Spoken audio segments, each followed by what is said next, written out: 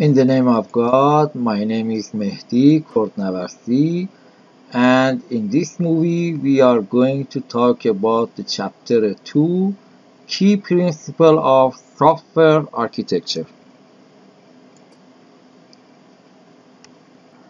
Let's have a quick overview at the beginning. The software architecture is often described as the organization or structure of a system, where the system represents a collection of components that accomplish a specific function or a set of functions. In other words, architecture is focused on organizing components to support a specific functionality. This organization of functionality is often referred to as grouping components into area of concerns.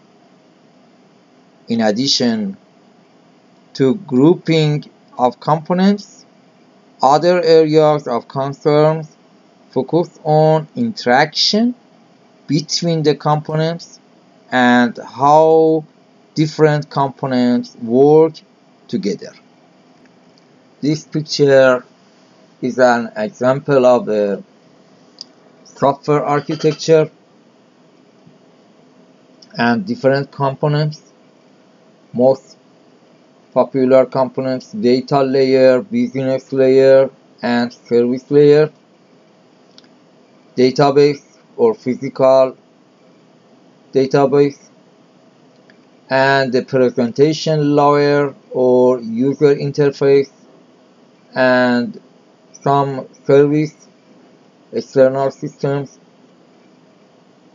and the cross-cutting like as security, authorization, authentication, operational management is a system to control and distribute the functionality of the control and security in all other layers and components. So each component have its own functionality, and there are subcomponents. Functionality is related together. For example, in the business layer, business workflow, business component, business entities, and applications in this component, and in the data layer, data access components, data helper and service agents, and finally the database and physical storage. And in this component, just the menus, forms, reports as a user interface components, and here is a end user and some services in this layer connect user interface to the other layers, and these services may be purchased or comes from external service providers or other companies. Key design principles: separation of concerns. Divide your application into distinct features with as little overlap in functionality as possible. The important factor is minimization of interaction points to achieve high cohesion and low coupling. However, separating functionality at the wrong boundaries can result in high coupling and complexity between features, even though they contain functionality within a feature does not significantly overlap. single responsibility principles, each component or module should be responsible only a specific feature or functionality, or aggregation of cohesive functionality. Principle of least knowledge, also known as the law of Demeter or LOD.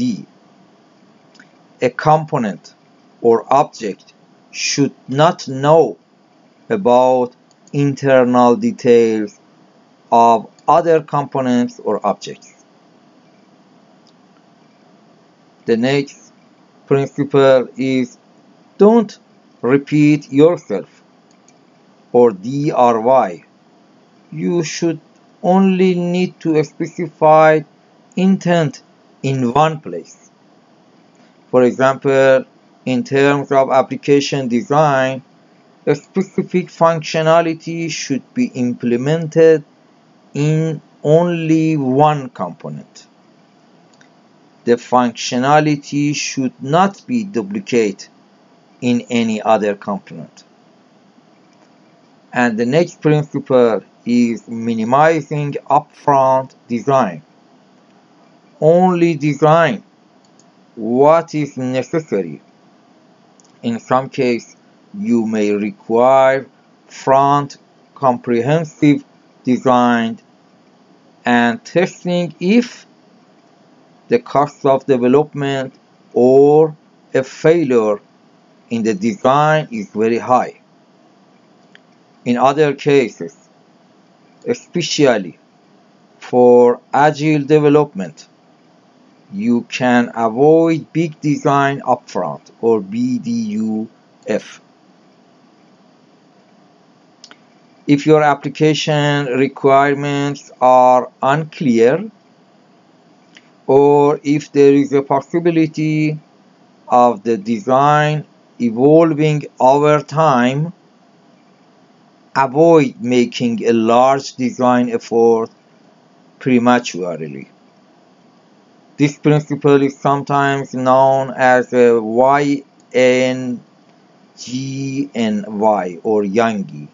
It means you ain't gonna need it. For architecture is exactly. So let's look at what it is and how it relates to software design. This definition from the Software Engineering Institute is great, but we will need some background information before it makes sense. Everyone agrees that software architecture is a kind of software design. Software design is all the details of the completed software. Architecture details are a subset. But how can we tell if a detail is architectural? When you are designing software, you'd ideally understand everything, consider every possible failure, and design a failure-proof system. If you've worked on systems before, this is probably what you've been trying to do with varying success. So why don't we always do that? 3 reasons. Because software is usually too complex to fully understand, you have limited time, and you simply cannot identify every way that it could crash, produce bad output, run too slowly, etc. The alternative is to build a model that simplifies the problem. In our field, this is considered unusual, yet it's standard practice in every other engineering field. But a model of what exactly? We can't consider every possible failure, just like we cannot understand everything. So we decide which failures are possible or likely, that is, the risk, and we build a model that lets us reason about those risks.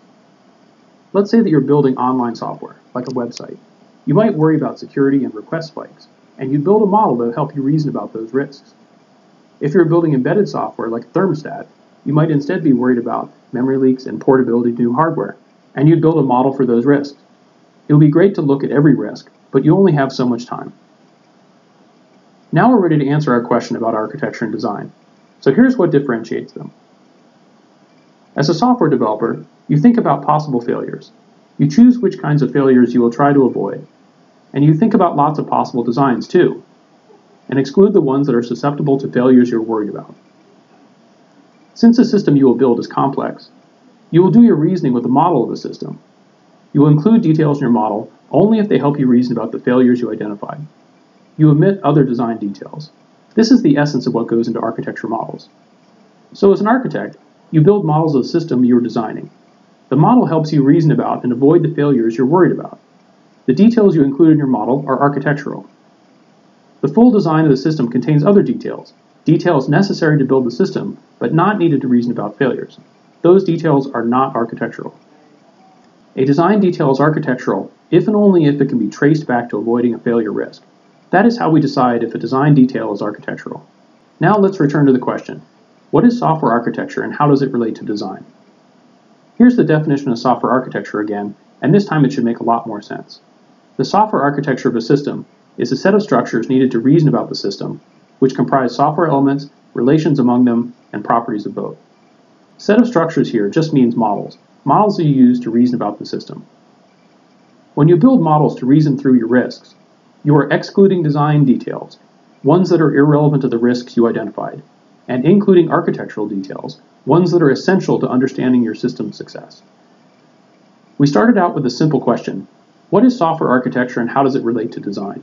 To answer it, we have taken a tour through avoiding engineering failures and reasoning using models.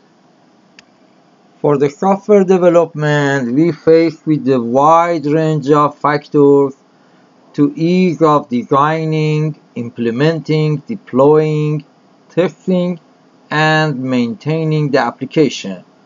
Let's start with the design practices.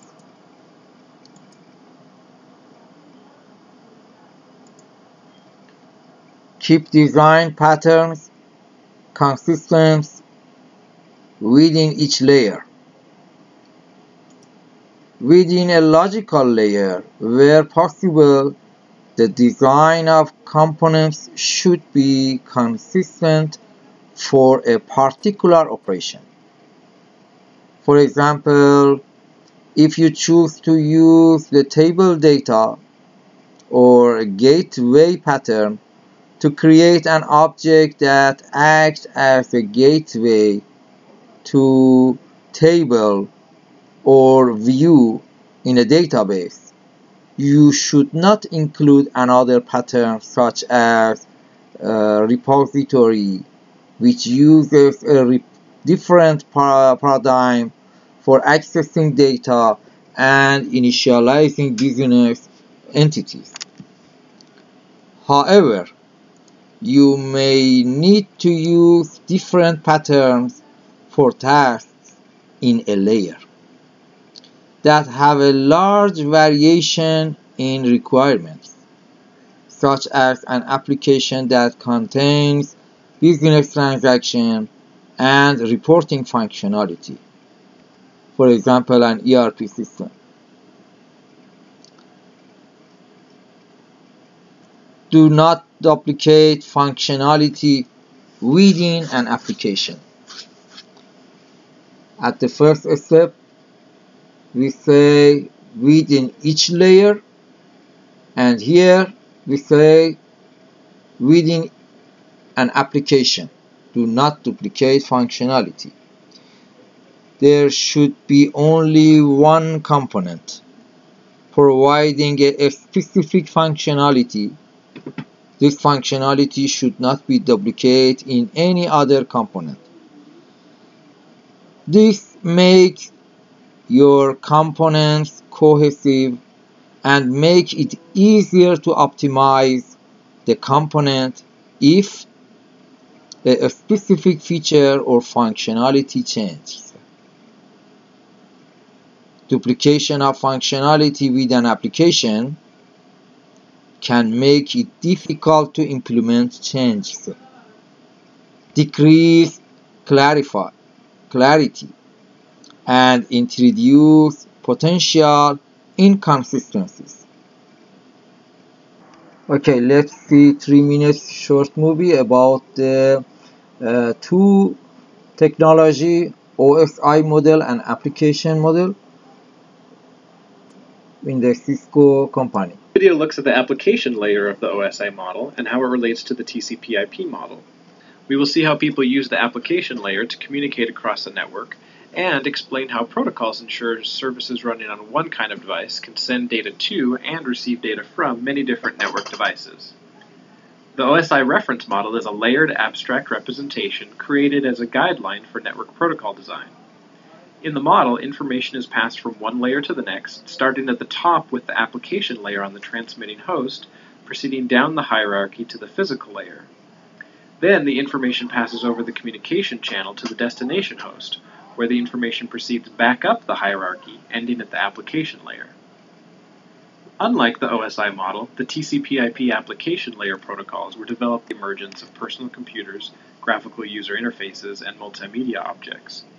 This is the reason for additional layers in the OSI model.